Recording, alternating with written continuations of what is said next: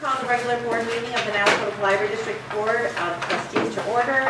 It is 7:01 p.m. on Wednesday, March 16th, 2016.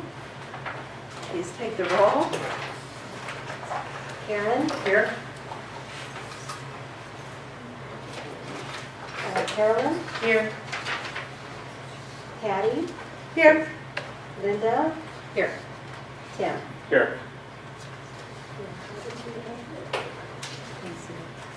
Please stand for the Pledge of Allegiance.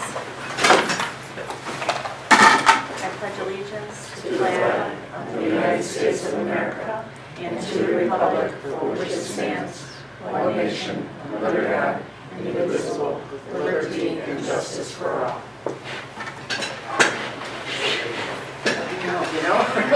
Good evening, everyone. How are you tonight? Okay.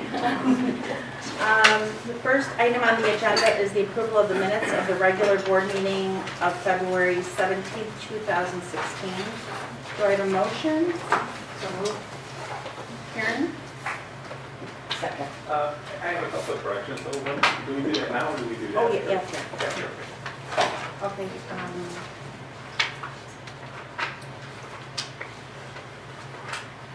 And any discussion? Yes. Okay. On page 2 there, it's the 1, 2, 3, 4, 5th paragraph down. As requested by Trustee Spadoni, monthly statistics now include usage of, I think they should say media equipment. It's on the statistics actually as mediated, Really? which is just a category of how we're keeping track of it's the things that somebody has to approve. Okay, not a problem. That is, but we can change the word. Okay. And then on the next page, under new business, the second paragraph, Mrs. Lemke asked be used, and it said, special reserve funds can be used for building expenditures. Funds from this year's regular budget will be used. This purchase was not budgeted, so the budget will go over, shouldn't it say like over the line item for the That equipment? it's coming out. Sounds like it's just hanging there. Over what? And then I think the next sentence, the sale of the old van maybe will somewhat offset the cost of the new van. I don't think it's going to offset it all. Partially. Yeah. Yeah, partially. That's all I've got.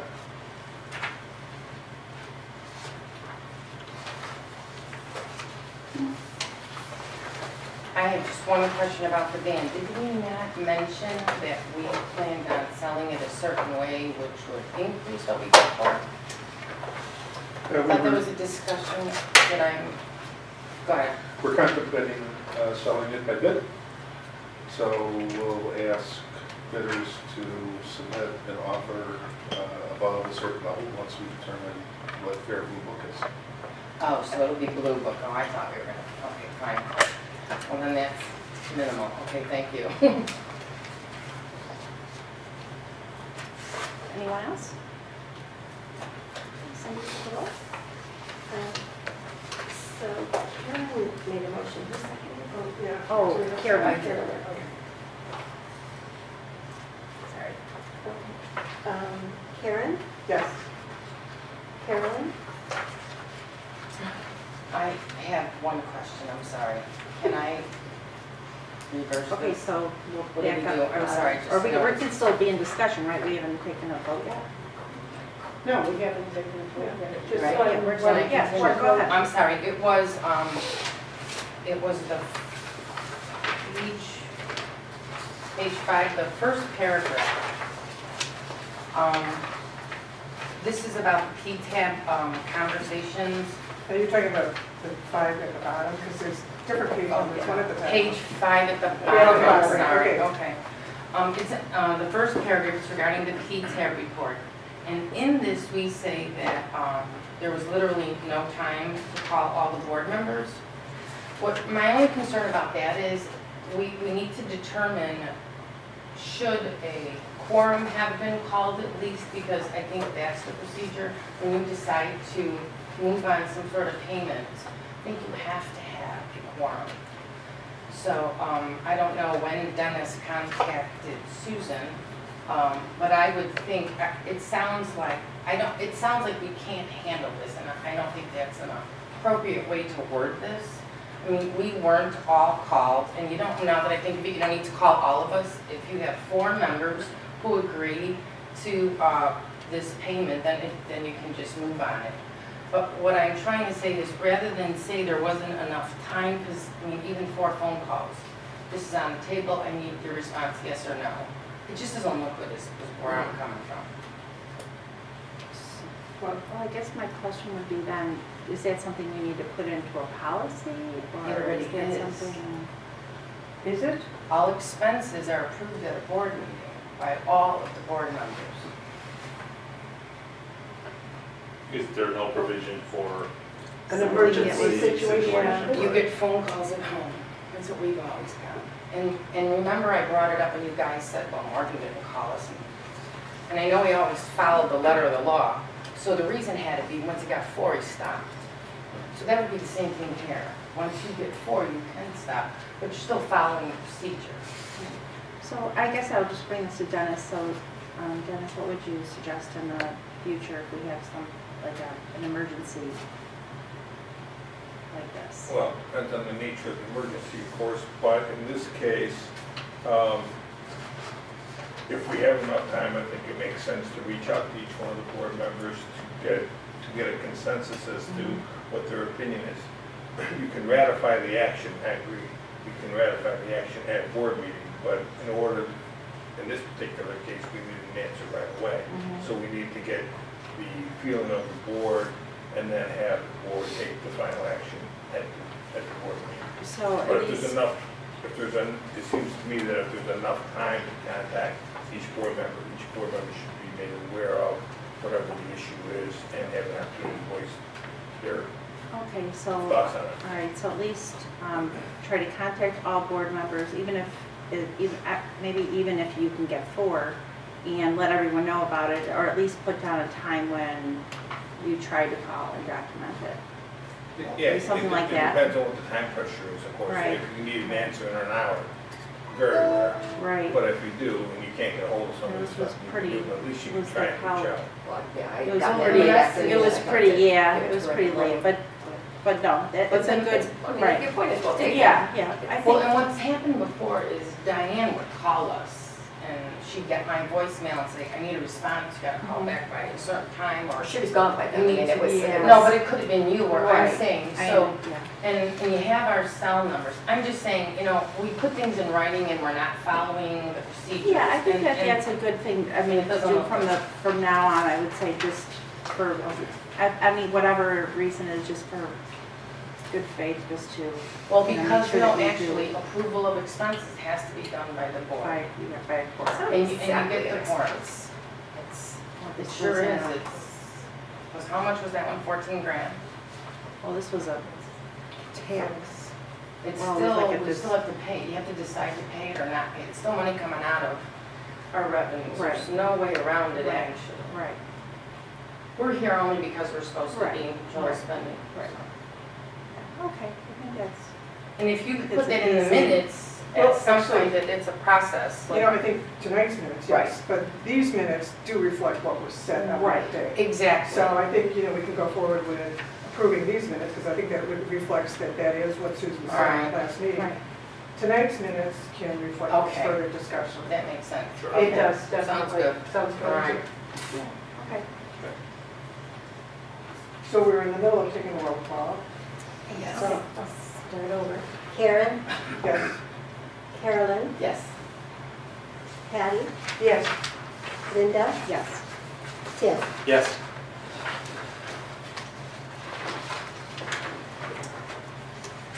Okay, and now, any public comment, are there any public comments tonight? No? Treasurer's report. Okay? Okay, so for the month of February and the 8 months that ended, revenue for the month was more than budget expectations by $167,000, and year-to-date expectations by $141,000 or 3.8%. but we expect things to even up by the end of the year. We started collecting the first installment on the 2015 tax levy. Salaries for the month are $97.90 below budget estimates, or 3.7%, and under budget $115,000 or 5.4% in the year. Library materials for the month, $8,400 under budget or 13.7%, $35,000 under budget or 15.2% for the year. Library operating expenses, $6,100 over budget or 21% for the month, $36,766 under budget or 15.7%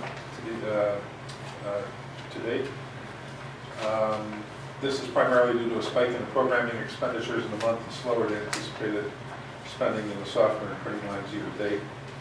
General administrative expenses, $7,400 under budget or 27.7%, and $55,000 or 25.8% year to date. It's primarily due to slow spending on the consultant line. Employee fringe benefits, just like salaries, are under budget. $80,367 or 6% for the month, and $27,268 or 6% year to date.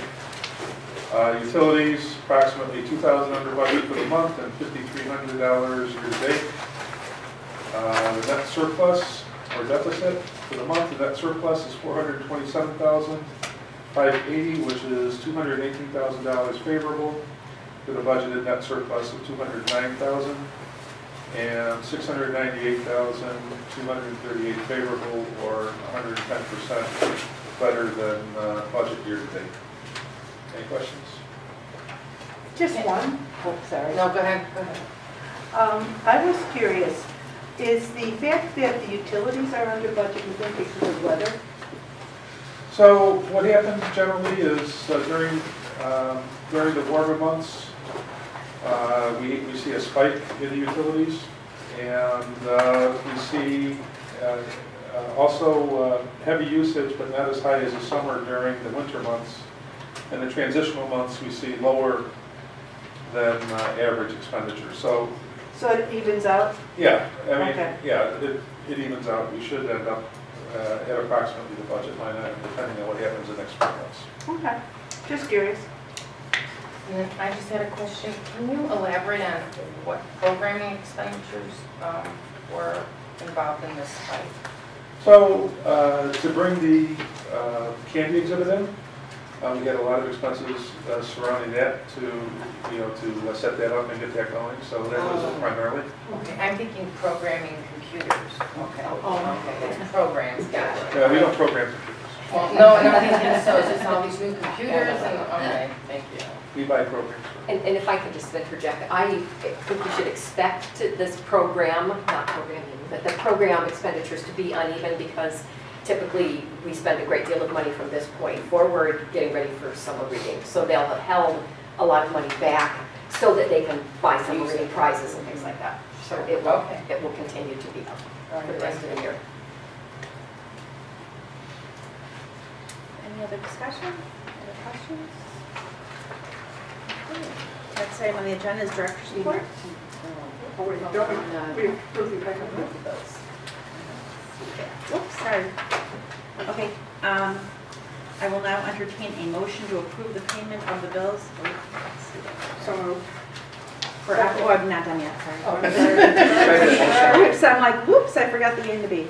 For operating expenses of $213,098.09, payroll expenses of $272,529.47, special reserve expenses of $0 for a total monthly expense of $485,627.56.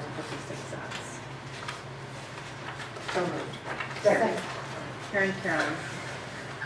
Whatever. Cindy, please take a roll. Karen? Yes. Carolyn? Yes. Patty? Yes. Linda? Yes. Tim? Yes. You sure you wanted to get paid? You sure you wanted me to We're happy about that. Sorry about that. Okay, next item on the agenda is the director's report. Susan. First of all, I just wanted to thank you again for coming to the candy exhibit party. As you can see, is off to a great start. I checked right before the meeting, and there were, so far, 484 people have come through that they have managed to catch by counting at the desk. They're not looking every second, but they're trying to kind of manually keep track that way. So we're happy with that. It's just been a couple weeks, so that's a nice count for that. Yeah, you see people every I come through that door all the time, and I'm always saying, Becca, this is not coming the way I used to, because I kind of tend to bump into people The now. librarian over at the ed desk is It's kind of keeping, keeping. yeah, Oh, keeping an eye, nice. kind of eyeballing it. So, yeah, we don't have a physical counter over there. Yeah. But you do all they can.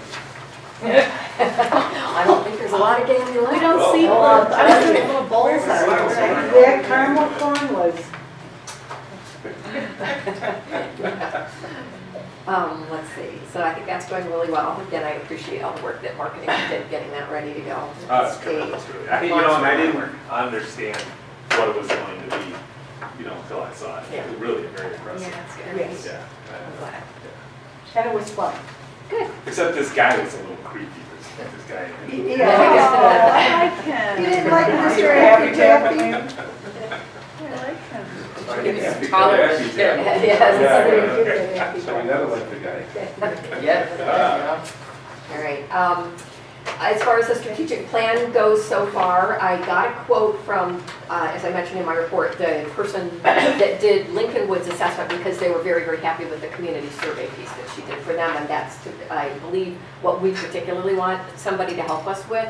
So I got that, but then I thought it really would be better to get some more proposals too. So I have queries in with the 3 other people at the moment. So I will come back to you next month with a recommendation for who to go with.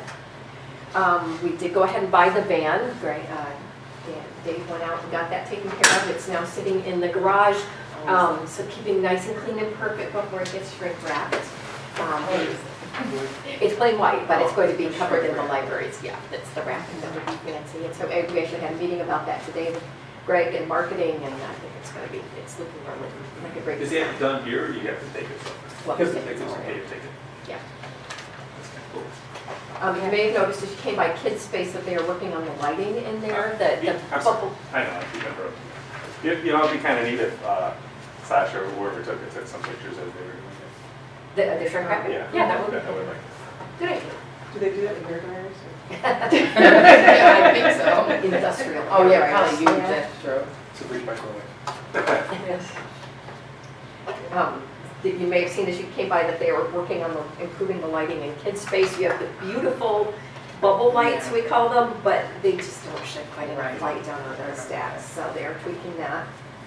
Danette had asked about the bus traffic, the flow of bus traffic last week, and so Dave and I looked at it, and he was dubious that we could make a change, but he called the head of the 903 bus and asked them about it, Pace Bus, and the guy just basically said, oh, don't worry about it, it's just one particular driver. So he does not see it as a problem. It seemed, observing the traffic pattern, like it would be really hard to get people to go, because people are backing out and they're going through the driveway. So it just does take a while to get out of our parking lot, is I think the bottom line. And we did not easily spot a way to improve that. We'll keep an eye on it.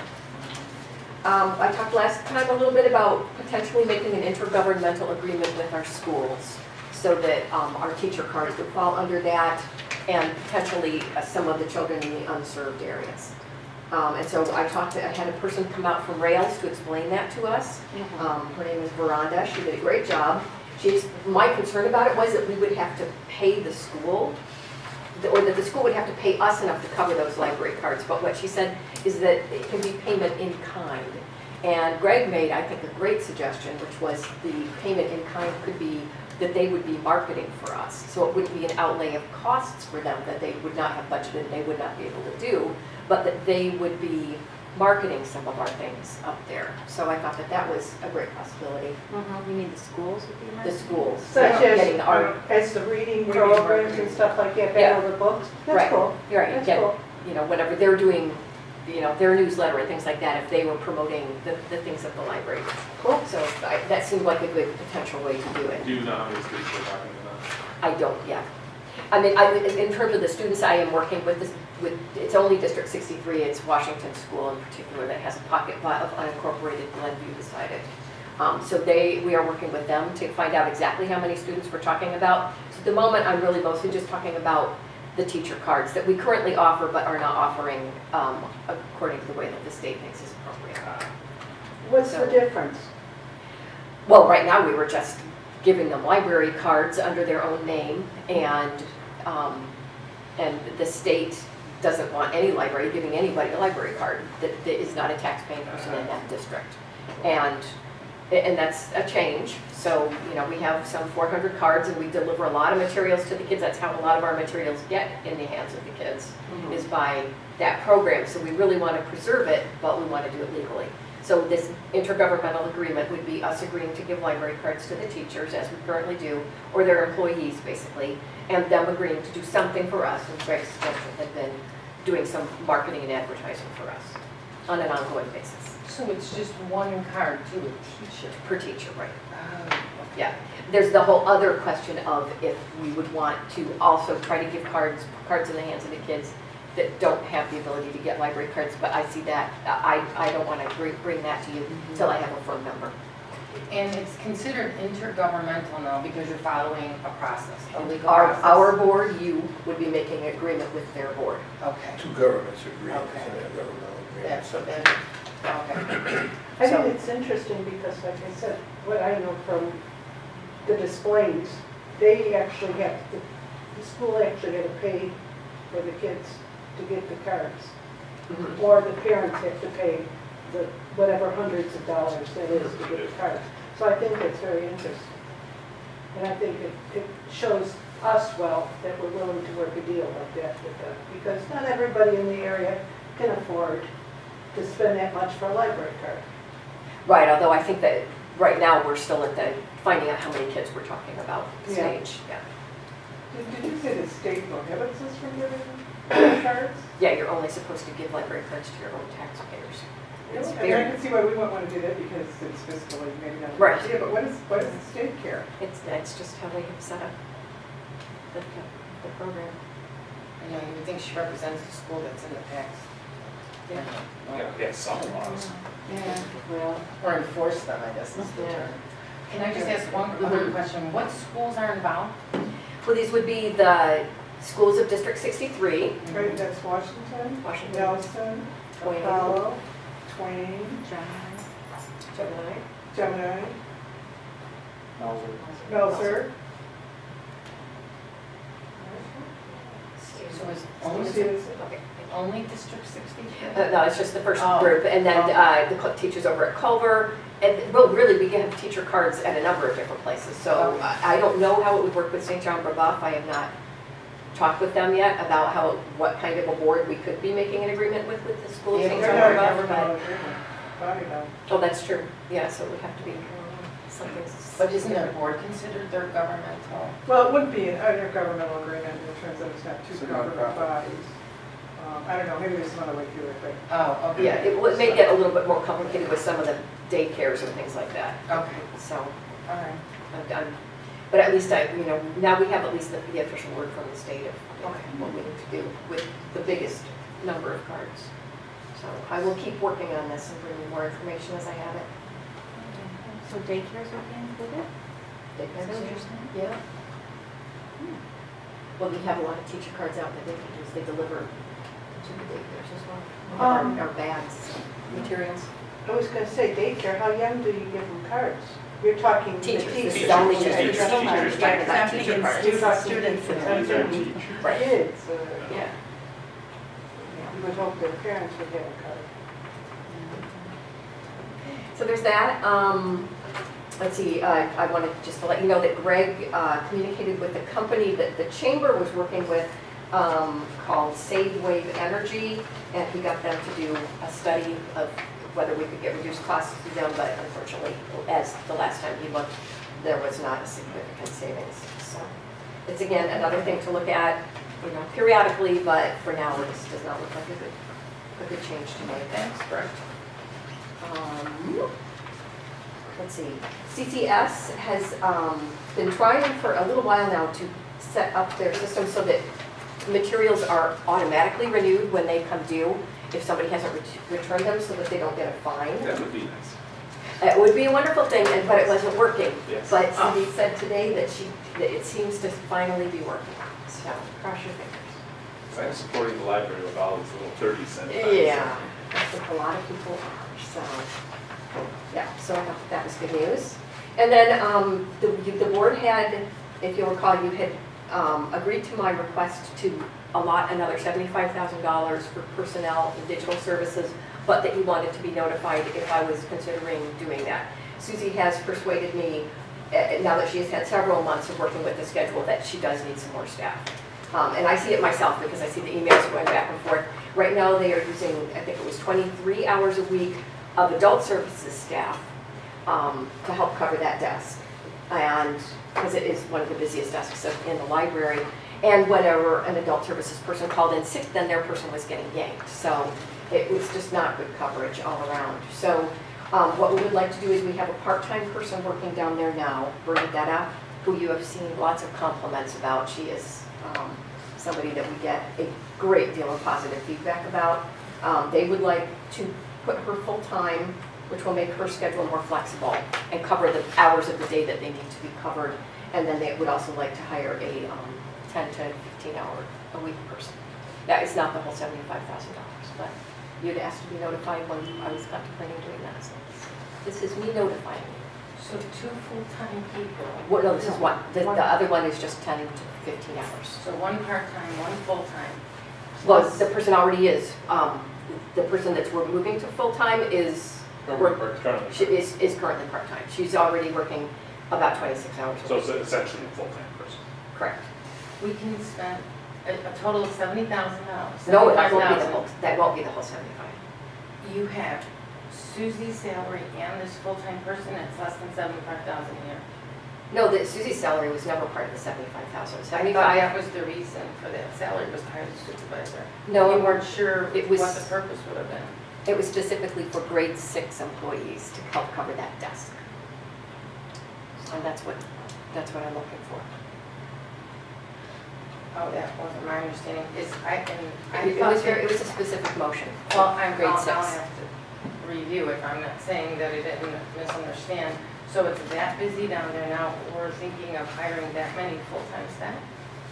Is that area pretty much She's closed off? taking one part-time person and making her full-time. Okay, And and then she's Instead- hiring a part-time person. Instead of pulling from another part, the adult services, because that makes it a little rough. I think what I don't understand is that the library, all the sections of the library, all the time are so busy that people can't job share. Well, they do though. I mean, But I it think seems complicated, like there's an issue, it doesn't work, and I find that hard, like there's never somewhere you could pull someone from? no, there often is, but that's what we do all the time. Mhm. And yet we still get to a point now where we occasionally have to close a desk because we just don't have enough staff to cover. And, or people end up working these crazy split shifts where they, work in the morning and then they have to come back at night, and that's not a good ongoing kind of situation. Anybody can do that every once in a while, but that's a horrible kind of job Oh, I thought schedule. those are So, all the part-timers, because we only have 44 full-time employees, right? that's right. So we have a we need 45th. okay, and then what about all our volunteers? I guess I don't understand the scope of all these employees and how they fit in. Like we have part-timers, we have many volunteers. What they don't serve on library desks. They do many of our other tasks. They are very, very useful to us. For example, they clean all of those computers down there, but they're not at the desk helping the patrons. That would involve a whole different level of training. And this person is a librarian, Bernadetta? this person that's going from part-time to full-time. Bernadetta actually is a librarian in Poland. She does not have her MLS, ALA accredited MLS in this country, so she is a paraprofessional. But is that the requirement for this position for that desk? I'm trying to figure out. Yes, there's nobody under that level at that desk. Yeah. It's not a big, we don't have clerical positions. I think the confusion also comes in where we've never really been aware of this department handles this is what happens, these are the positions, so it's really unclear. Okay. So, and I can understand you need these qualifications to work here, and somebody from this department isn't qualified to be pulled into this area. So that makes sense. I just don't have a real clear Yeah. understanding of that. That's why I keep asking questions. Sure. Well, you might be encouraged to know that one thing that I do want to do in the next few weeks is survey all of the library staff and all of the paraprofessionals and the librarians and find out which desks they would be interested in working at and how much training they feel like they would need to. Many people are cross-trained. We, for example, have a cataloger that sits on the youth services desk periodically, things like that. And I'm a big believer in cross-training. I like people to be able to multitask. With the Commons desk, down in the Commons is a shared desk, and we have many people doing that desk, and we kind of plug in as we can. So I'm a big believer in cross-training. We do a lot of it now, but we just can't cover all of those hours still. Sure. It is a very busy desk. If you've been down there much, you know that a lot of the day it's humming. It's true. And a lot of the people need a fair amount of help. Yeah. It's not a quick question. Often it's a little bit harder. And Bernadette is fabulous at that. It's just fantastic. So I just wanted to let you know that. And that's all I have. Can I just ask a quick question about this auto renewal? Yeah. Sure, just go back to that. How does that work? I mean, does it keep renewing indefinitely, or I don't know? Up to our limit for renewals, which I think is 4. So it wouldn't do it forever. Okay. But it just gives you time, you know, it notifies you your thing just got renewed, and then you realize that, oh, you've already had it for 3 weeks, you need to finish it. Not everything is renewable. If somebody else is waiting with a hold on it, it will not be renewed. Okay. All right, I guess I see some advantage in just getting things built on the shelf, so other people who just walk around and look for things will find them too, so. There's always that tension between having browsable collections or having things out with people. But that was actually a decision made by the governing board as a group. That was, all of the libraries had to opt into that. I remember when I was sitting in on some of the board meetings before I was elected, Morgan had that very same Yes. desire. Oh, yeah. Morgan wanted infinite renewals. Oh, you wanted it? Well, yeah, because, you know, sometimes he would be using the book over a long period of time, and if nobody else wanted it, he didn't see any reason why it should just go back to. But I sitting mean, on the I shelf. remember talking about that little fine. Yes. And if it could be renewed anyway, why the heck are you being fined for it? Yes, yes, so I think there are many patrons like Morgan that will really appreciate the service. So Great. we're just glad that it's actually working now. I just have one question, and Sure. I can't find it in the notes, but you mentioned that you were contacting consultants, possibly Yes. Lincolnwood. I just want to make sure I'm clear on the purpose. I thought we were looking for a consultant specifically to do a survey. Correct. Okay, not for the entire strategic planning, because we were going to go with Barbara's suggestion if we already spent that money and followed the procedure. Well, I think you're actually probably, when you start talking to the consultants, you're going to find that the procedures that we used 5 years ago are a little out of date, because the service responses that he had people voting on are kind of out of date. But the reason that I picked this particular person to talk to is that this is her strength, is doing the surveying piece of it. And that is by far the biggest part of her quote. So that's what I'm telling each one of the people I'm contacting, is we want help with this piece of this process. I would be very surprised if any consultant worth their salt doesn't come back with a full package. They're all going to want to get as much as they can. So they will all. What costs are we looking at now? This went from, well, just correct me if I'm wrong. The survey was also to help us understand who in fact are in these non-Niles areas. But are you suggesting the survey will be even more extensive? Are we looking, what are we looking I think the idea is to survey a statistically significant proportion of our patrons to find out what they want out of the library, what they're currently using, and what they want out of the library. So this isn't the person who's going to go out to these outlying areas where we have no knowledge of Yeah, no, who even that is exists what there. they're going to be doing. Okay, She was talking about, this particular person was talking about a combination of phone surveys, having people at places where a lot of people go, like say Dolph Mill, for example, and hand out surveys there.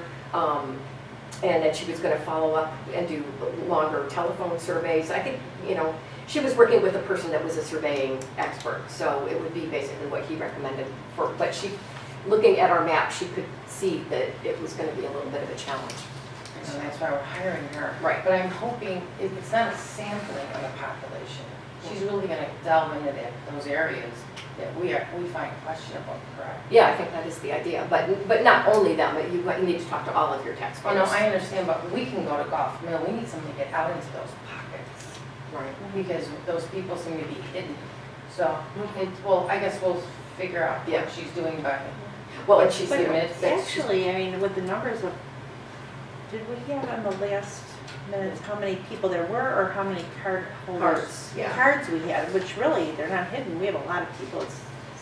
It's like pretty even. yes, yes. So, yeah, and I wouldn't consider that hidden. Oh, so those were card holders, Those were not card the number holders. of people? Oh, Right, okay. those were I card, thought, it wow, was we pretty had not even. targeted them, okay. Yeah, it was pretty close. even, yeah. It was, Yeah. no, you're right. I Which agree. actually was kind of surprising. Okay, all Kind right. of opened well, my that's- eyes a little bit. Yeah. You mean incorporated and unincorporated? Yes. Right. Yeah, right. Yeah, okay, all right, thank you. Okay. Any other questions or Susan? Okay. Are there any communications, Susan? I just got an awful lot of comments this month that were mostly very positive, so it was nice to see, because they're not always. So just be sure that I just think it's important. I think that people, when they are making those comments, think they are communicating with you, so it is important that you get a chance to see them. And then just a really nice email that I got from somebody that works at the Downers Grove Library. Complimenting library staff. That's usually the first thing I look at when I get the minutes. Because I'm curious what people are feeling. Uh-huh. Okay, the next item, okay, buildings and ground, and Barb's not here, so. I can just say Oh, about yeah, that, you want to see that, that? yeah. Okay, we had, at the Buildings and Grounds meeting, we had talked about improving our exterior signage. Barbara has been talking to the company that is working with the village. We also, several months ago, had asked Dan, who's our architect here, if he had any thoughts about it, and he actually swung by last week, took some pictures, and he's going to be making some suggestions as well. When he came in, he immediately said, yeah, you need something here, here, and here. So he clearly had given it some thought as well. So just wanted you to know that's in progress. Okay, the next item on the agenda is the liaison reports. Friends of the Library, Carolyn? Oh, yes, we had our March meeting. It was Monday, March 14th, thank you. And there were a few interesting things. The Friends of the Library, what I'm understanding, visit Illinois libraries, and I think they visit them just to learn about libraries. But at this particular meeting, Chris Hanusiak, the president, asked Cindy if she would like to recommend libraries in the area or wherever that have either programming or displays, anything that she would like our library to have. And it would be worthwhile for us then to visit those libraries. So Cindy agreed to look into that and get back to us. Thank you. And then let's see, what else? There were 3 things. Oh, yes. The Friends are also trying to find out what particular award the Skokie Library had won.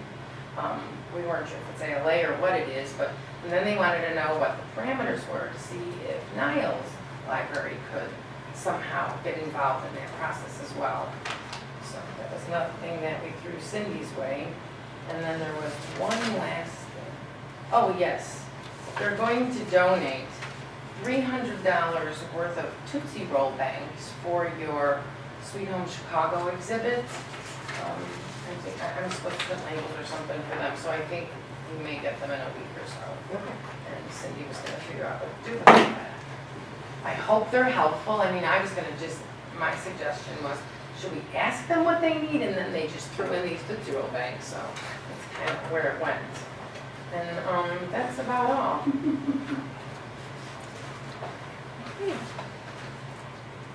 Thanks, Carolyn. Thank you.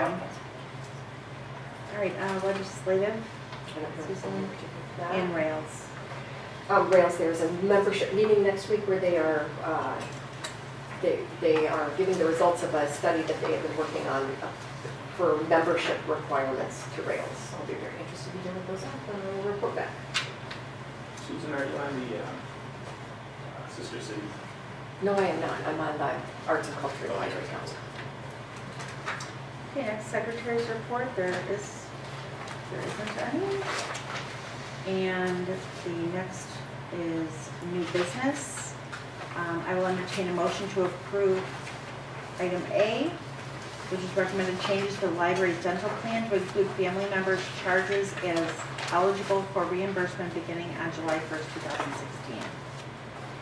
I'll make a motion, assuming we're going to discuss this. Yeah. Okay. So Karen And I'll second it. and Carolyn. Thank you. Okay. You could tell us about it, Susan, so Yeah. then we can have a discussion. Yeah, I'll give you the broad outline and then Yeah. the details, it will be great. But basically, the library right now offers each of its full-time employees $1,000 of money to pay any dental bills over the year. And some of the staff have requested to go to a more dental insurance plan where family members could be added, but when Greg did a study on that, he found that over half of the dentists would not actually have been covered in the dental insurance. And people really like their dentists, they're attached to it. So they had suggested possibly what thing might work is to keep our $1,000 cap, but allow them to put in not just for themselves, but also for family members. So the cap remains the same, it's still $1,000, it's not adding anything that way. They just would submit their children's dental bills and their spouse's dental bills. So that's what we are proposing. Anything I missed? This is full-time employees? Full-time employees. Full-time. So the only change would be just allowing them to also get reimbursement for their kids? Yep. That's it, for independents? Yep. Is this one of those plans where people can pay for their dental care with pre-tax dollars? No. They pay, it's a reimbursement plan? I mean, those are too, but the pre-tax dollars. They probably could after the 1,000. Pardon? You just say is what you're talking about? Yeah, yeah. I mean, a lot of employers have those plans where you get a certain amount taken out of your paycheck, or your Flex section plan. paid by the district, and then you seek reimbursement, and then you don't pay any taxes on that. So, like say for instance, someone submits to you $1,000 worth of dental bills, and you pay them $1,000, is that $1,000 included in their W-2? I mean, is that included? It's not? No. Okay. Yeah. It's a benefit though from us. Okay. Well, it's pre-tax, they would be in their gross. We just wouldn't No, be in it's- the net. No, they're not contributing. No, we're giving it I'm to talking- them. yeah, she's talking about flex, are you Yeah, talking it about is. flex? Flex plan, some employers call them flex Okay. plan. Some healthcare accounts, I think some employers call them that. And yeah, typically, you as the employee decide, I'm gonna put so much in this plan, and then as you demonstrate you've used it for healthcare expenses or childcare or whatever, then you get the money back, and it's not taxed. So I was wondering if it operated like that, but it doesn't sound like it does. We do have that. That is available, but it's We have not that the in dental. addition to? Yes. I was gonna say that makes sense to have that too, because if, say, they realize they've got a kid coming up with serious dental work. Good things. So, let's say $2,000 worth of expenses a year. First thing I suppose you'd want to do is, if you're an employee, is say, okay, here's $1,000, I want that $1,000 reimbursement above and beyond my salary. And then you take the second $1,000 and go to your healthcare account and get reimbursed from that, right? I suppose.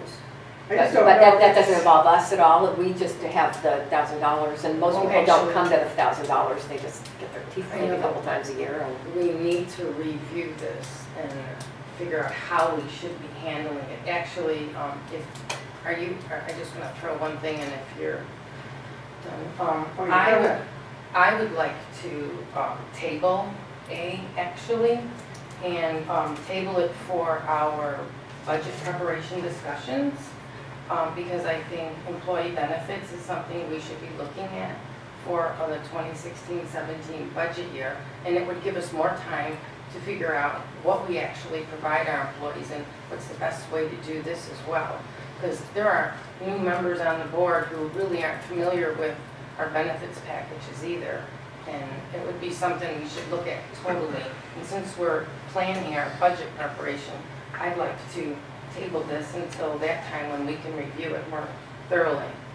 I don't, can I just say something? I'm not sure about tabling it, and I'll just give my point of view, because it's not increasing it and it's not adding to any budget, it's just kind of dispersing it in a different way.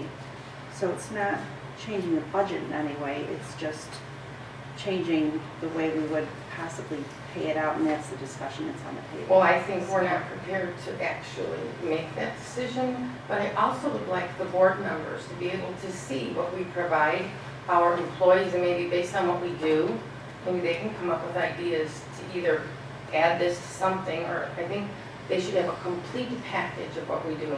We're sort of doing this piecemeal, one thing here, one thing there. Remember, we tried to get away from that. We tried to give everybody all the information, review it, and then move on. I'm not saying we won't do this. I'm saying, why should we need to even try and investigate this right now when we're not prepared to do that and we're ready to jump into budget preparations anyway?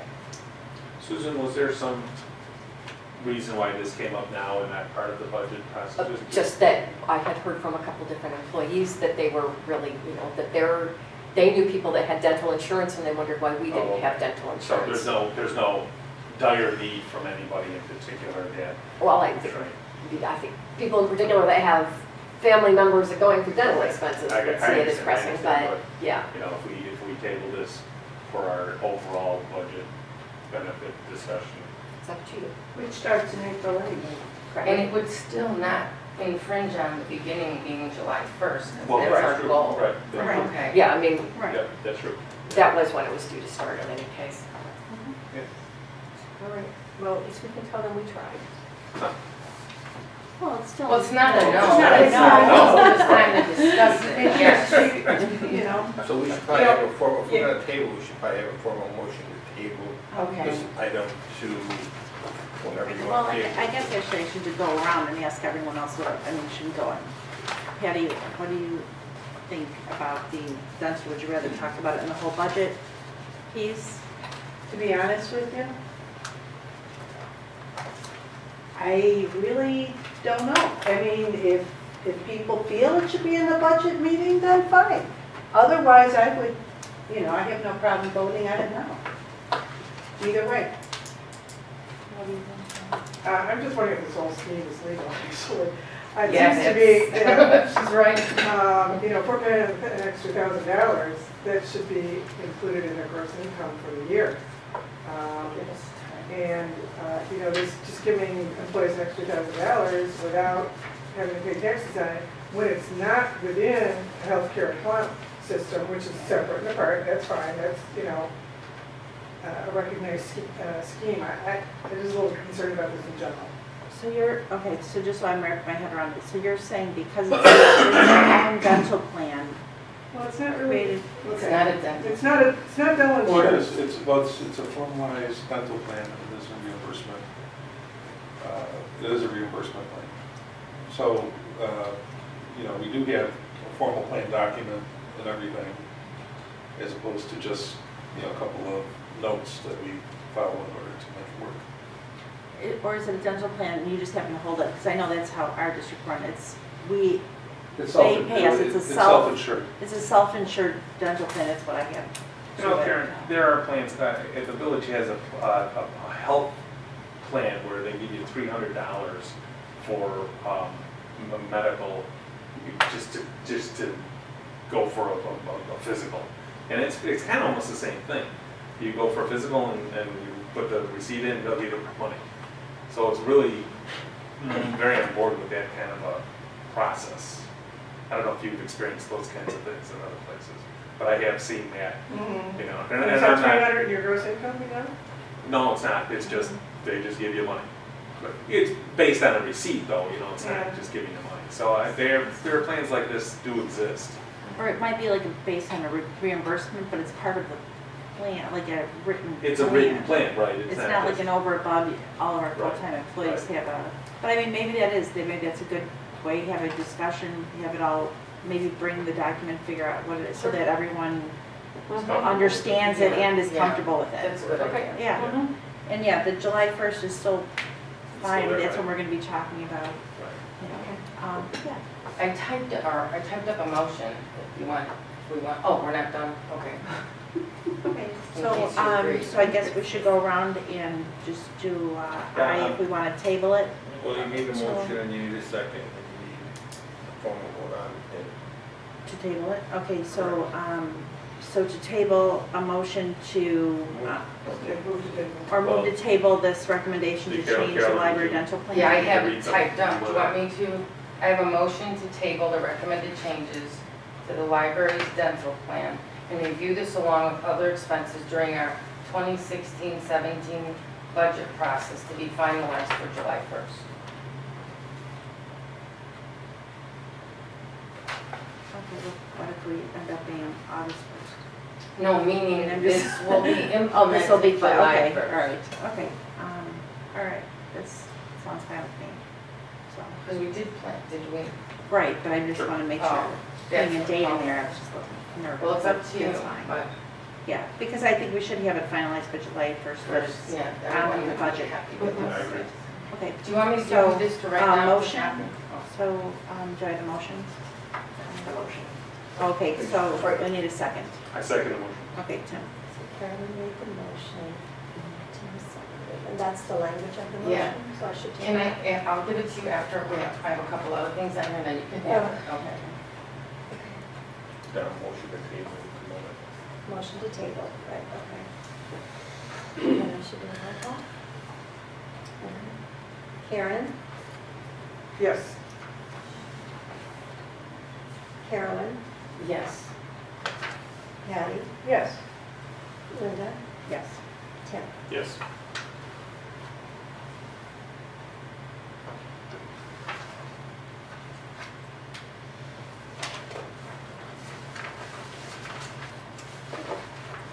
Right. New business, unfinished business. Okay. Let's see, next agenda item, for a motion to approve the 2010 Best Buy PTAB settlement offer recommended by Plainville. Any motion?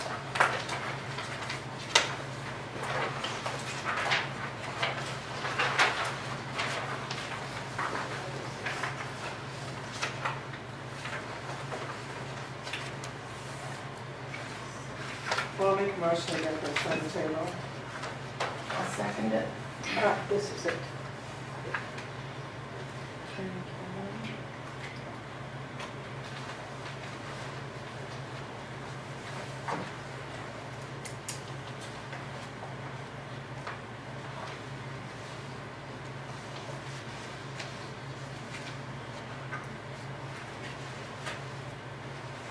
Did everyone read this one already, or? No, actually, we just got Yeah. it tonight. Okay. Okay.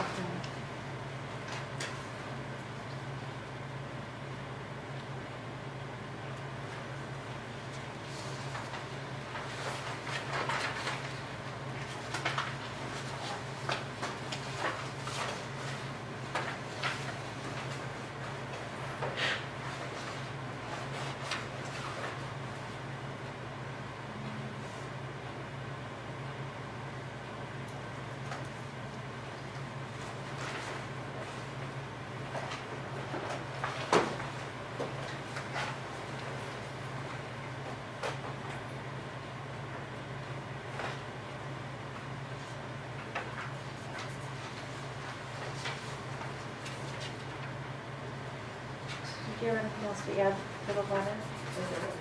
Does anybody have any discussion? So when did Best Buy go out of business? Is this the last one we're gonna get from Best Buy? Is this the, Been a couple of years at least, I think. I've seen that building empty. Oh. This was from 2010, right? Didn't they just go out of business December? Yeah, they just went out of, They went out of business not that long Okay, so ago. they went out of business, I think it was after, I think it was December 2014, so, yeah, they were in business then. so this settlement is for because I'm looking at it, is this for the triennial? Or Yes. no? Yes, Okay. it's for the 2010 to 2012 triennial. So essentially what we're saying here is that $3,700 is a lot cheaper than having to go to trial for it. Correct. I have a question about the process, how these surface. I'm a little concerned. I think last month we just received the first P-TAB request, and now a month later we have 2 more. So do these just trickle out? Or is there some way to be more proactive and find out who in fact filed these? And what we're really in for? Well, Best Buy filed it. No, what I'd like to know, did we know a year ago Best Buy filed this? Are we aware of how many people have filed? Yeah, we get notices on a monthly basis of people who are making these types of petitions to the court. Okay, so my question is, this was filed back in 2010, right? So why are we finding out now? At that point, when we received notice, somebody decided to engage Kleinthorpe and Jenkins to represent us and defend along with the Oh, no, I'm school familiar. districts. I'm familiar with that. We knew a long time ago they were representing us. My question is why 3 years later, February, one person is expecting us, they're contesting the assessment, we have to pay them. This month in March, 2 more companies are contesting. So are we going to just go through this month after month and people are going to pop up? Or, as our attorneys, can you not find out who actually filed these This is a assessments? this is a settlement. I know, but what I'm saying is how many more settlements are out there that we're going to be involved in? Lots probably, indefinite. I mean, people, We every don't year, have that many every year people people like come that. in and file these appeals, I every don't year. recall. At least this- There Three and four are in a row. hundreds, maybe thousands, Carolyn, Okay, that are out there. During 2010, there were a couple of pretty large ones, like Coca-Cola, Best Buy, the Target, the one following it. I'm sure that there's a few more. We still haven't gotten a list from Mallory of everything. when that's do we on. get that list? So We we still know haven't what gotten a we're... list from Mallory. Well, there's only a couple more at best. Yeah, that's what she had indicated, but I'm not exactly sure. Well, here's my question. How do we know for certain? Because it seems like we're never positive about what's happening to the library. So what And I happens- understand, just because I know you're very detailed, I understand the process. My concern is, these were filed years ago. Don't we know in advance who filed them and assume eventually they're going to hit us? We could have known this last year before we budgeted. I mean, this is on the horizon. And I just feel like now, 2 months in a row, last month it was 1 company, this month it's 2. I mean, this doesn't give us a leg to stand on to really be better at what our expenses are. So every day, Let him answer. every month, we get notices from companies and individuals that are protesting their assessed valuations. The reason that you're seeing these is that these were chosen, they were large enough, that we chose them to be defended by Kleinthorpe and Jenkins, along with the school districts, high school and elementary school, the village, and whomever else wanted to join that suit. Or, I don't know if I'm using the correct nomenclature. What you don't see are all the ones that we haven't given to Kleinthorpe and Jenkins, that happen as ongoing normal course of business in the county. It just so happens in 2010, as everybody was experiencing lower market values on their properties, they said, hey, why am I still paying property taxes at a market value up here when I should be paying down here? And then remember? They changed the percentages. When the real estate properties dropped substantially, the state changed the factors on real estate taxes. That tends to lag the actual market. Okay. So, so there were a rash of them, probably in 2010 when the triennial assessment came out. Because of the lag, they probably saw their assessed valuations actually increase. And now they've subsequently decreased. And these you know, these petitions were filed to argue against the increase during the time when their actual value, the market value, had decreased. Okay. Okay. Periodically, I get from the county a notice that there's been an adjustment due to a refund in 2011, or 2012, or 2014, or whatever.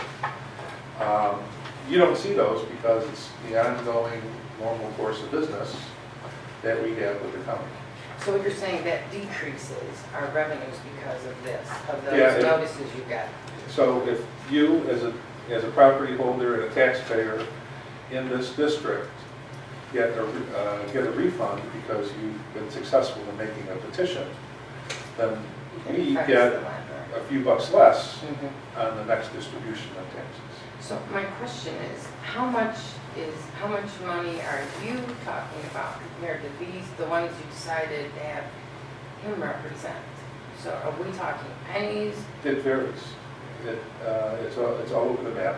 I will tell you though, that every year we look at the amount of taxes that we actually collect against the amount of the levy that was the final levy that was actually extended.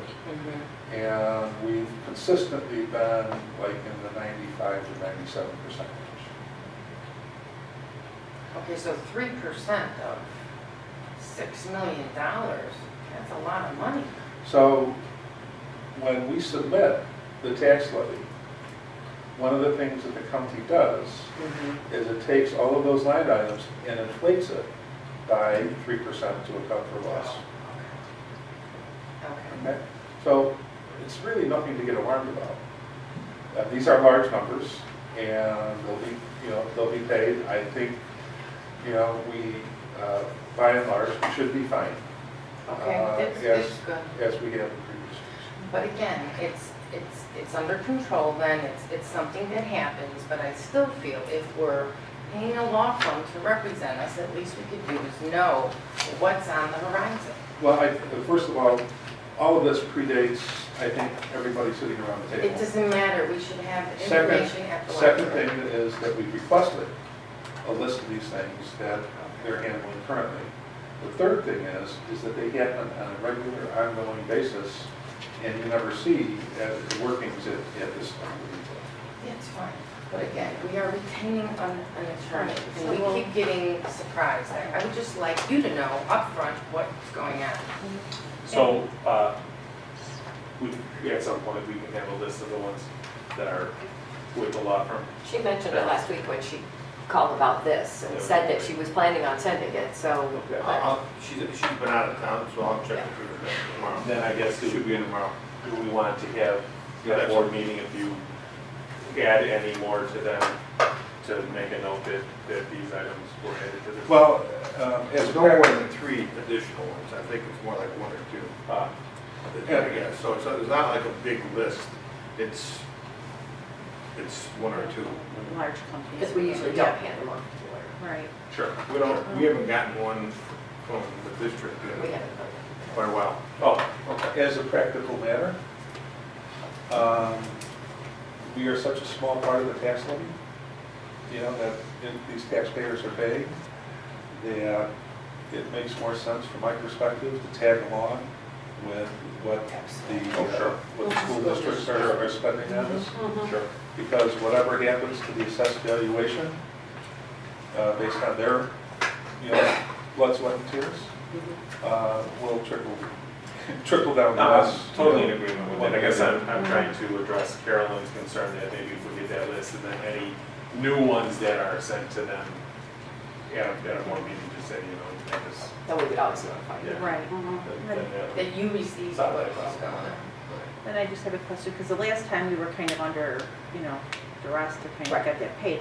So this time we got it March 10th, and now when is it due? Well, I actually got it last Friday, that's why it was late on the agenda. Oh. Oh, okay. So, and then when does it show that is it like a pay upon request? I mean, No, We don't pay anything. It's for- Oh, okay. For future revenue. right. Okay, so this one we are actually be able to, okay, talk about and discuss. All right. Just wondering. That's one. Yeah, go ahead. As I recall, and maybe I'm mistaken, but I thought some time ago, our board gave a directive to Tom Jenkins that if we had more than a certain number of dollars at risk, we would authorize an intervention in a PTAB appeal. Is that your recollection? Yeah, it's generally what we do is when we get notices from the district, we'll do an evaluation as to what you have at risk. And if the dollars are significant enough, then we would recommend against intervening because you're gonna spend more money trying to fight it than it's worth. Yeah, I thought we set like a certain dollar on it. I can't remember what it is offhand. I can only tell you, we haven't gotten it in probably years at this point. What in your, just generally, what in your opinion, what would that dollar amount be? Like 20 grand, 50 I grand? think it's about 10, I don't do the PTAB work, but I think it's about 10. I want to say like 15,000. It's right there. Something like that was at stake. It was like the amount that was being requested by the taxpayer. Not that we settle at that amount, but that was Sure. the refund that The was being potential, right. requested. Oh. The potential impact is a certain amount Right. if the requester wins everything at the hearing. Sure. Okay. So it's the settled amount that you're talking about, not the, This is a settlement proposal. that is the number you use to gauge when we should decide not to pay. When the requester comes in and says, we're contesting our taxes, okay? There's a calculation that's made that if they win everything that they're contesting, the worst case scenario is X amount. If that X amount exceeds $10,000 or maybe 15, I don't know what the threshold is, but whatever that number is, then we recommend, okay, it's worth fighting about. If it's below that number, we would recommend not intervening because, Right. you know, there's appraisal costs. I understand. There's costs associated with litigation. Do we have that documentation in the library somewhere, or should we get that from him as well? Never seen it. So can we have that as well for their file? But Whatever this agreement is we have with you in terms of what the threshold is?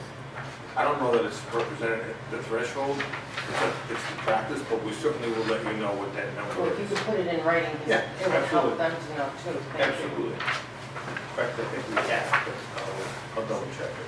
Well, that's right, just have them resend it, that'd be awesome, at least they have it. So when you're talking about notices that come into the library challenging taxes, there's two types of notices. One goes to the library, and there's, like Greg said, there's hundreds of them. I'm not sure you want that list. Or are you looking for the list that they send those to us, and This we one. say it's worth intervening at? Those Okay. that they send to you to represent us. Yeah. And then also, whatever this agreement is that. Yeah, what the threshold is. Okay, well, I'm sure there's some kind of agreement, there's like, they don't have any documentation to even justify what the process is, so you Yeah, know. you have to, because you have to pass a resolution authorizing us to intervene. So I'm just asking because, you know, we're all new and whatever, if you could just have that forwarded to Sure. Greg again, that would be great. If you could put it in the minutes so we can keep a, you know, a record of the fact that we've asked and where are we? I'd like to figure out where I am in the future. Thank you so much. Okay, so Cindy, please take a roll. So is this, which one are we talking about? This Just is Best Best Buy? Buy. The Best Buy. Okay, And Karen, yes. Carolyn, Yes. Patty, Yes. Linda, Yes. Tim. Yes. Okay, the next agenda item is the second settlement offer. I will hear a motion to approve the 2010 Target PTAB settlement offer recommended by Kleinthorpe and Jenkins. So Motion. Karen? Second. Okay. And any discussion on this one? Can I make a suggestion that the motion include the amount we're paying them? Like the last motion was to pay Best Buy. We say what we're paying them. Okay, but we're not actually writing a check out to them, we're, you know, it's gonna be withheld from future. I know, but what I'm So- saying, so we know what the amount So is. the settlement amount. Settlement amount, The yeah. settlement, the amount of, well, The first one was 3723.90, Okay. and the second one is 7764.83. $7,664.83. Thank you. Okay, any discussion on this one?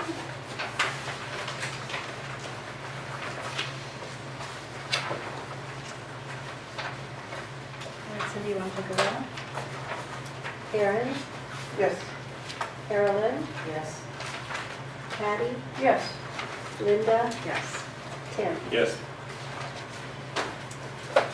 The next item on the agenda is unfinished business. Topic for this month is an update from Greg on the retirement plan research. Correct? Okay, so I just did a brief update so that we can catch everybody up and level set. We didn't have any new information to present this month.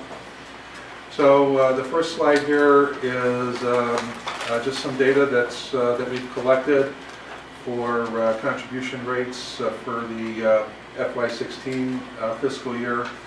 The three bars on the left show Niles, Lincolnwood, and Schaumburg. Those are the three non-IMRF libraries that we have for comparison. You can see that Niles is the lowest in terms of the library's contribution rate there. The group of bars to the right of that, starting at 10% and going up to 13.4%, are all of the IMRF libraries that are in the area that are comparable to us, and it shows what their contribution rate is. This is exclusive of the 4.5% that each employee puts in out of their pay. Okay. I'm sorry, could you go back to that slide? So those IMRF figures would include not only those libraries' IMRF contribution, but possibly matching 403B contributions? No, No. this is pure IMRF. Okay. Okay, and you know, if you remember, you know, there's a couple of issues here. One is that in all comparable libraries, we are the lowest at 7.5%, and that the low retirement rate contribution and the fact that we're not an IMRF library contributes to issues surrounding the retention and the acquisition of talent. And we have had some talent leave the library in the last year or so. Why are they different amounts for the libraries? I thought IMRF was a fixed amount for all organizations. What IMRF does is every year it looks at the demographics of the group, including birth date, likely retirement date, likely mortality date, how many years to vest, how many years in the past, and all of that type of data.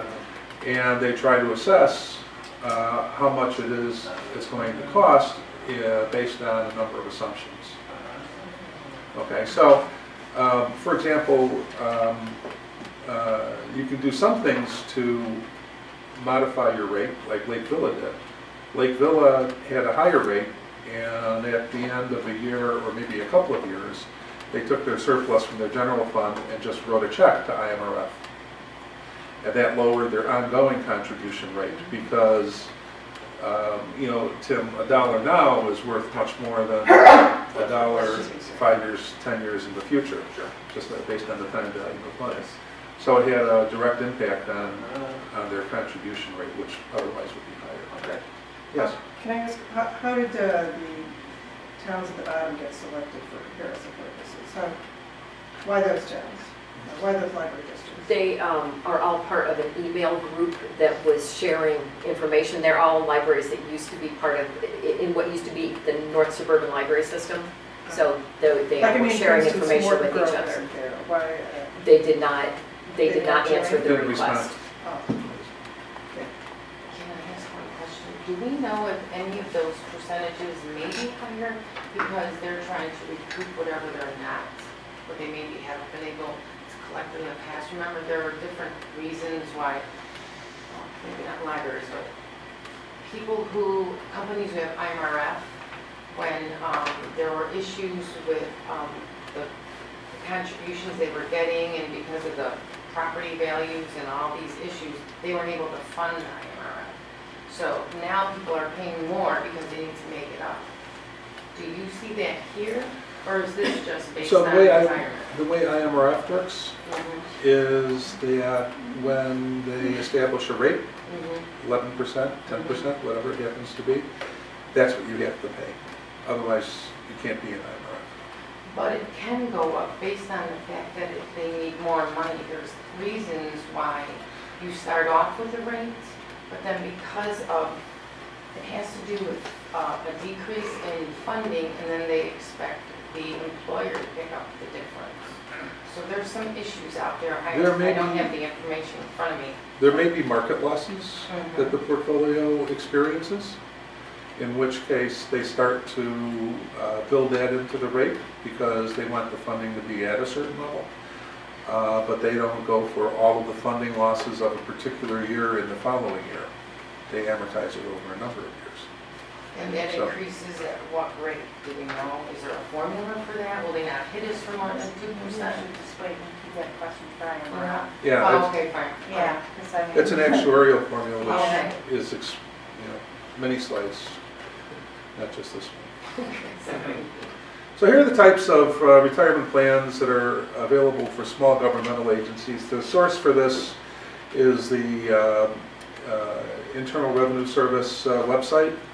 They, any organization can create a private pension plan. Of course, the Illinois Municipal Retirement Plan is available to us. And then there's 5 defined contribution plans: 401A, 403B, 450, it's a real alphabet soup, 457B, 401K, and 415M. We went through and looked at all of the pension plans, so let's, and retirement plans, so let's take a look at some of the ones that don't fit. Private pension plans, those typically lack the controls and stipulations that are, let's say, built into an IMRF type plan to prevent the funding level from getting low. Usually when the funding level gets low, then that causes panic. We've seen some of that across the street at the fire and police pensions that are funded at about a 43%, 44% level.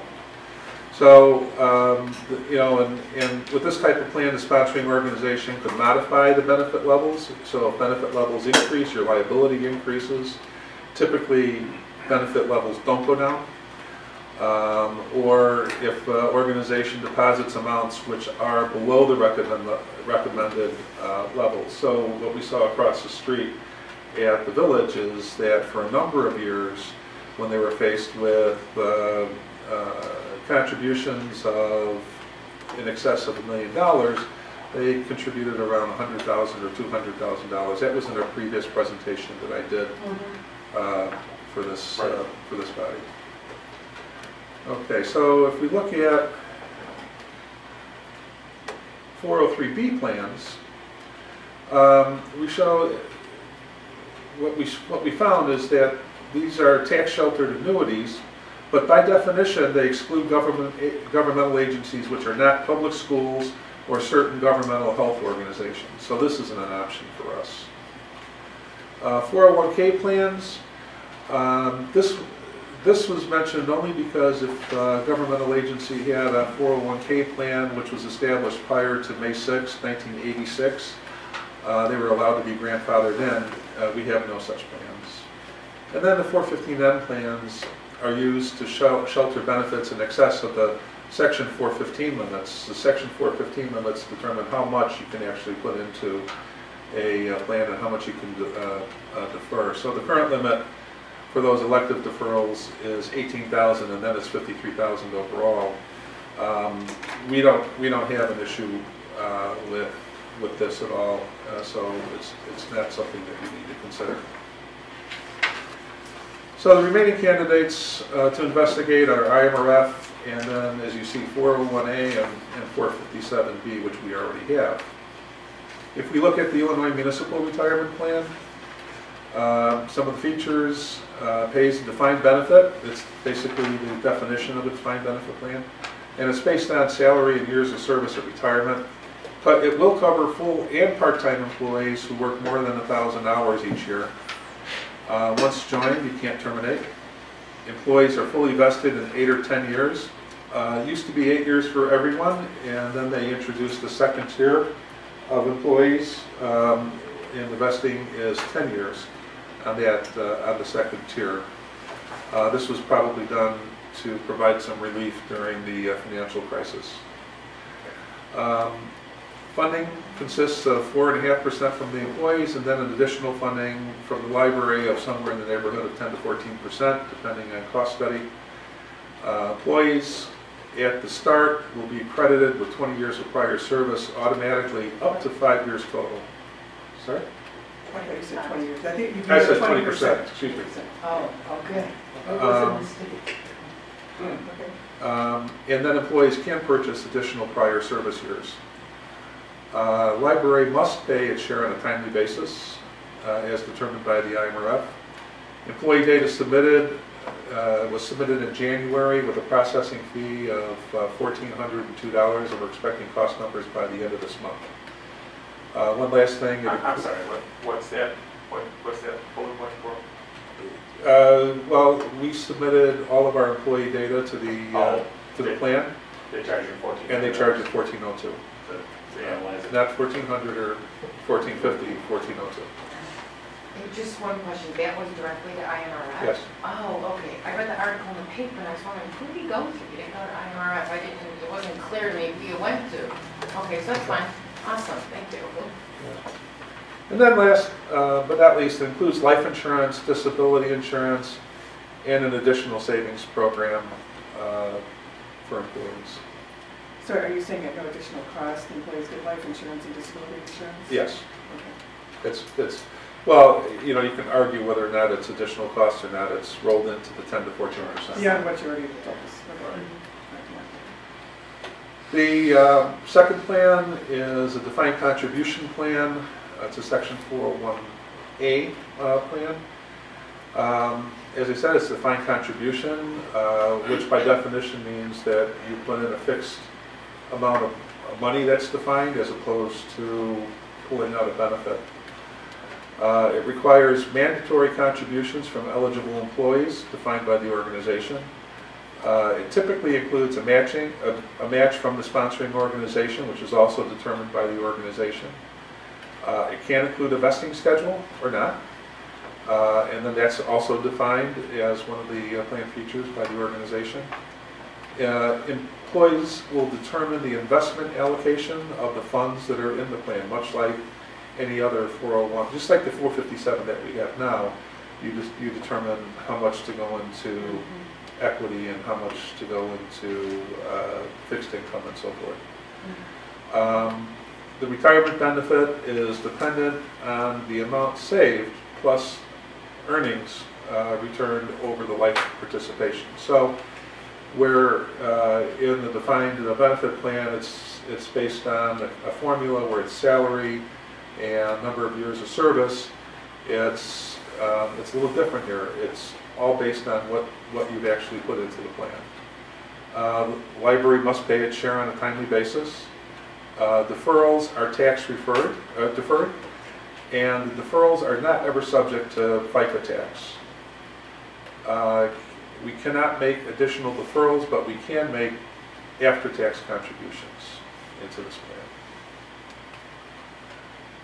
And then the last one is the 457 plan, which we currently have. It is a defined contribution plan as well. It's a voluntary contribution from eligible employees defined by the organization. May include a match from the sponsoring organization. Again, that would be determined by the organization. Currently, we do not have a match, but we do have 7.5% going in every month. It can include a vesting schedule. We don't currently have a vesting schedule. The employees determine their investment allocation, as I was mentioning earlier with the 401A plan. And retirement benefit is dependent on the amount saved, just like the previous plan, the 401A plan. In this case, the deferrals are tax deferred, but they're subject to FICA. So, immediately you see about it's a 5-point-something%, I can't remember off the top of my head. And you can call it an investment gain or a value gain because it's not taxed by FICA. And it does include Roth accounts, which are after-tax savings vehicles. And that's what I have. That's it. That's what we're looking at. We're waiting to get information back from IMRF, at which point we'll know costs and we'll understand, what the dynamics are. And then what we need to do is talk about that. So we should get that information by the April meeting? That's what I thought. So I understand you can have an IMRF and a 457B. Yes. Can you have IMRF and a 401A too, I presume? Yeah. If we But don't have that now, I don't know if we... well, we could, but you have to think about it. We'd have to have mandatory contributions going into IMRF as well as to the 401A. So Where is it going for a 457 is totally voluntary. $0 to $18,000 a year, which is the statutory limit. Can you provide that to us? Sure. Thank you.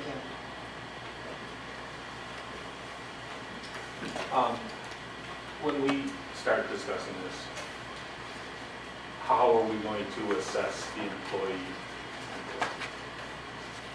Well, we'll be having the employees have the opportunity to talk with the IMRF people once they have the actual numbers that they would be talking about and get the information about how it would affect them personally, and then we'll ask for their input. Last time it was done by a survey, and of course they're always welcome to come to public comments, but yeah, we would definitely want people to have a chance to put their 2 cents in. Was the survey private, so they don't have... It was anonymous, yes. Oh, Anything else? Thank you, Greg. Yes. thank you, yeah, that's very... All right, the next agenda item is to go into executive session to discuss the appointment, employment, compensation, discipline, performance, or dismissal of specific employees of the Niles Public Library District. We have motion. Someone. Karen? Karen, Jim? Jim. Barbara, just 1 second. Um, Right back. For Greg. Okay, I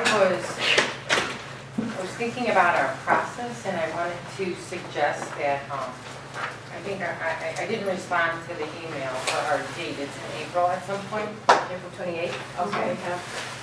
And what I thought may be easier for us in terms of reviewing our budget is if we could look at the budget in segments.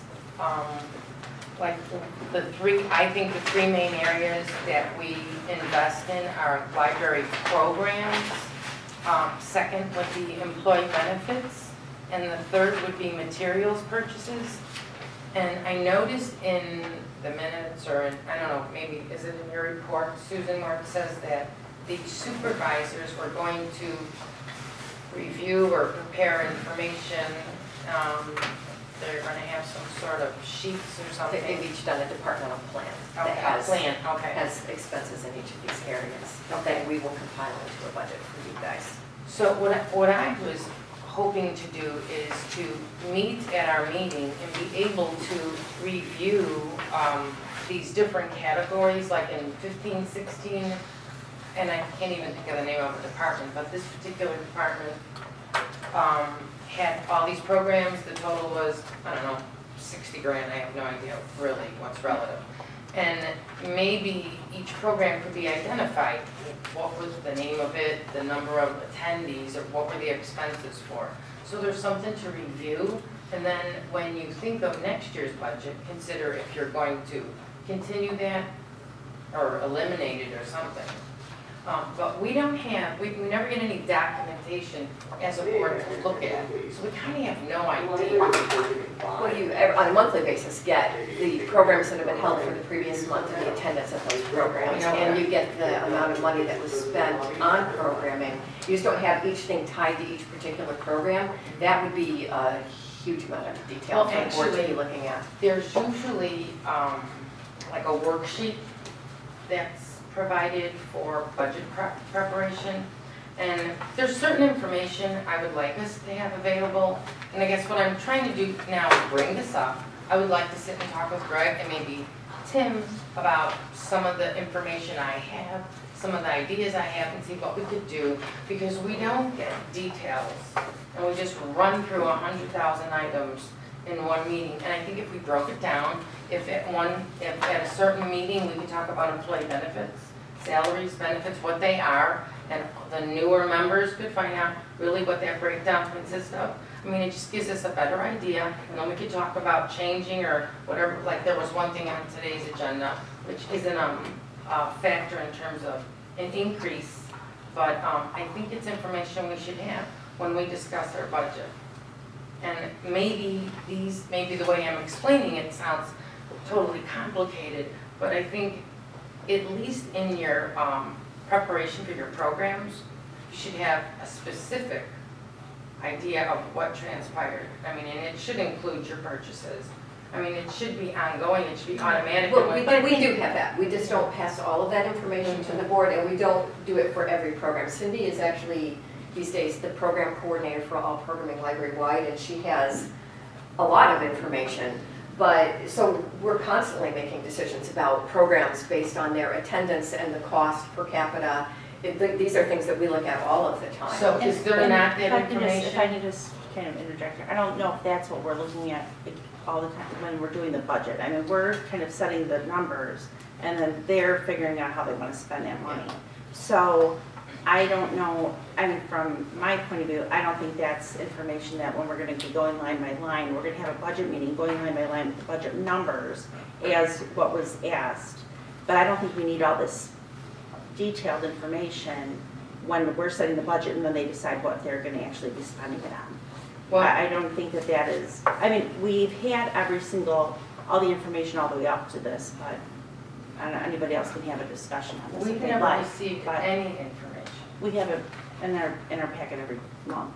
No, we have We have balance sheets and attendance. statements. No, we have the whole part in there about attendance and the actual programming Okay, and the dollar amount. That's completely different than a budget worksheet, okay? I'm saying there must be some way that we can recap this information. Is your record or whatever you do you have spreadsheets or a database where you put all this in so you can identify your programs and what they consist of? Gathering it all, yeah, I'm gathering the information,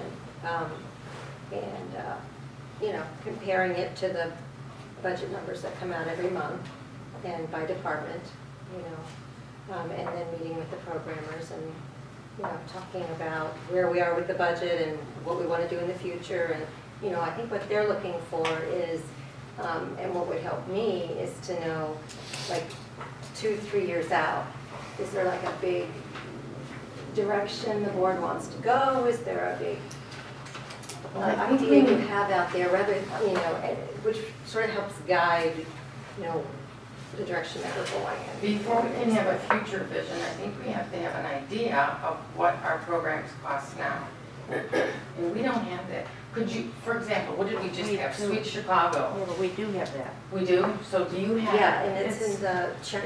So it shows everything that was purchased for that event, because I know you've had events that, I don't see any report on a particular program that includes the purchasing or maybe the employee hours. Do we want to go through every single expense that we have it in the check register, everything that goes out. Oh, no, that's not at all the same. Well, that, I do consider all of that. I'm trying to persuade you that, No, I am a little, I guess, maybe I'm trying to figure it out. So, like, let's say we were going over programming support adult.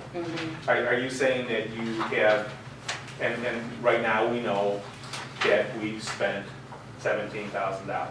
Well, for example, for the month, we spent $5,317 on programming and both different. Okay, so that's a department, correct? Well, yeah, so it's It's a a line budget line item. item. No, it's a line item. Right, it's not a specific department, it's adult programming across all departments. Correct. So are you saying that Which in order for includes, you, yeah, in order for you to make a decision if that amount of money should be adequate or increased or decreased, that you would need to see what all those programs were for the well, for year? example, we just had that Sweet Yeah, Home we did. Chicago, okay? And I don't know, what did it cost to put that program? Are you talking about the exhibit? The whole thing, you know, the food, the staffing, whatever you needed to create for it. I mean, there's a total cost involved. Right. So what did that cost us? I don't have that. But the only thing, as long as they're within their budget, it's, But here's the part, we can't stay within our budget if we can't figure out what we spend on something. How do we figure out what we're gonna do next year? If this was a profitable event, and I don't mean. we're not a Sweet Home profit Chicago. organization. No, I'm Successful, I think. it- successful. I mean, you have to have parameters, you can't just say we spent 6 million this year, next year we'll spend 7. So what do you suggest we do to get some clarification? Right, but if you're asking, okay, then do we continue that again, then they might not do that one if it maybe didn't have a lot of attendees, but then they'll have something else in place of it, and then come back to the table and say, okay, this didn't work out that great, but let's do this So instead. then, But actually, it did work out great, we're already having 400, maybe we do want a 3-month display like this in Chicago, maybe a Chicago store hall. So, but it's all based on experience. but what was the cost to have this program, that program, or another program? Was it successful? Did we spend more on something than we needed to? Should we revamp it? And in But that's terms what of they- your budget, That's what what they did you should do? evaluate, but that's what they should evaluate, and that's what That we're is what paying we them do. to evaluate, so. But we I think used this to still don't even- should be in the budget discussions, which we're gonna have a line-up budget meeting, and I don't know if there's anything else we can say for that. Well, yeah, I think, and I agree with you, but I think Carolyn was trying to say, Okay. in preparation for that meeting, Mhm. you know, and I'm grappling with this too, how do we assess a particular line item? How do we assess it? Okay, so let's talk about the programming adult support, just for an example, we've got $29,000 budgeted, so we have our budget workshop and we say, okay, you guys want to spend 30,000 or you want to spend 28,000. What is how do we assess it? We would be giving you general categories of the types of programming that would be coming out of it. And then it would be up to the staff to implement those programs. And then we are gauging all the time whether those programs are successful or not and tweaking as we go along all the time. That's very much a part of the job that we do. In terms of what you see, what you could gauge is what's the attendance? You know, what's our overall program attendance? Are we, if we give more money in adult programming, are we getting more people coming through the door? How is it affecting statistics? Those are the statistics that you have. I don't think it would be productive for the board to be looking at every program that we have and doing a per capita I agree. cost analysis. No, that's true, but according to you and Cindy, you don't have that information. I don't Okay, have it, you I don't should have have- it right here, right now. Oh, no, but I'm saying But you Cindy should have does a collect. process of That's very much what she's doing. She's collecting all of that information about all kinds of programs. Not Okay. every single one, but yeah, she's actually tackled this in a big way that I did not have time to do when I was assistant So director last year. somewhere there is an explanation of each program and what it costs and so forth and so on. So when we have the budget discussion, would you like, say, an aggregate? Would you like something that says, as if possible, by a line item programming a support, 25 programs were created or 50 were run and we had 500 attendance, something, See, at least a summary? that probably won't suffice, but it's fine, I understand it's extremely detailed. One thing that came to mind, I think we had something for the Academy Awards or something, it was all over the township. Everybody was talking about it, it was fantastic.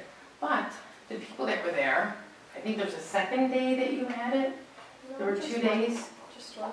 Okay, or Well, they were showing movies in preparation for it, but the actual Oscar programs. something about Niles residents come first, and Yes. then, okay, then there's this Oh, they can sign up first and then the other people can have the empty spots. That's what that is. It's all one day. So what I heard is there were people from Northbrook and the city, and they're saying, wow, our libraries don't do any of this. And then they were talking about the food and everything. And so I'm trying to figure out, how much are we actually spending for people to come here from Chicago? And we're trying to figure that out too. We actually Okay. are looking at that Okay. program in particular. That's what I meant. And then I heard people taking soda home. I'm like, what do they think we are, like, Grand Central? I'm just saying, as somebody, because I don't see that based on, financial reports. So that's why I brought that up, but it's fine. Again, I get what you're saying. But then as far as employee benefits go, I mean, I don't even think our new members realize what benefits we offer, what portion the library pays for, just to give them an idea. And then where are we headed? We need to do something with retirement and I don't know what else. But that was something else I thought that we could discuss. But what we seem to do is just go line by line. Oh, so here's the bigger picture. So according to Greg's presentation when we were talking about increasing the levy, we're going to run out of money because, I don't know, what is it, 2.7% or I don't know, some figure every year we have an increase.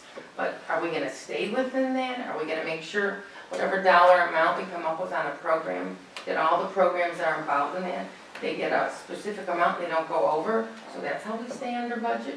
I mean, is this all determined before you give us the figure?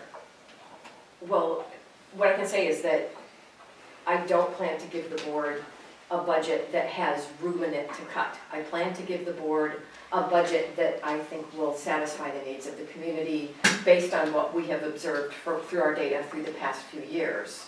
And I just want to say that we reassess these things all the time. We have a senior management meeting once a week. We look at these things ourselves. Some of the questions you're asking are questions we are asking too. Oh, that's fine. I'm on the outside looking in. Okay, that sounds great. Well, I mean, part of the job of the board is to develop the vision of where you want the programming to go and some of that will be part of the strategic planning. I hear you talk a lot about your job being the budget, but your job is also developing,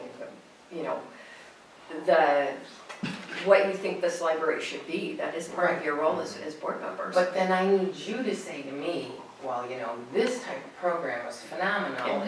Yeah. Instead of looking at a line item for programming and adults for I don't know how much, Yeah. it doesn't tell me, so now where are we going in the future? So maybe a little more details, maybe not necessarily a worksheet with more budget figures, but where do we want to go in the future? Do we want to increase programming? What type of programming?